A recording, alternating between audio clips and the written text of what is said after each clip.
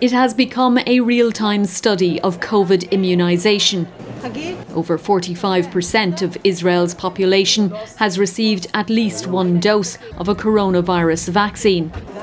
As vaccination numbers grow, so does the data, with very positive results among the over 60s, who were the first to be inoculated.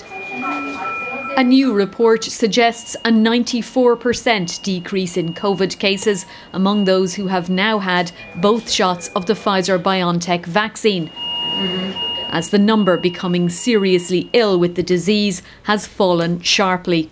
And we believe this is attributable to the vaccines because we do not see these trends in the group of 60 and below who were later to vaccinate. We see a bigger effect in cities where more people got vaccinated, and these patterns we did not observe in the previous lockdown in October.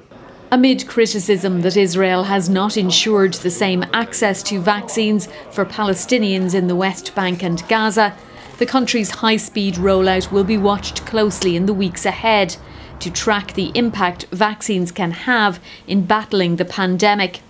And you need to have enough variety of people in that subgroup and enough follow-up time so you can make the right conclusions. And we're getting to that point.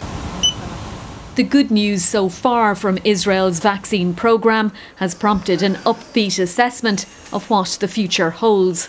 But it will never stay with us, the situation that we are now.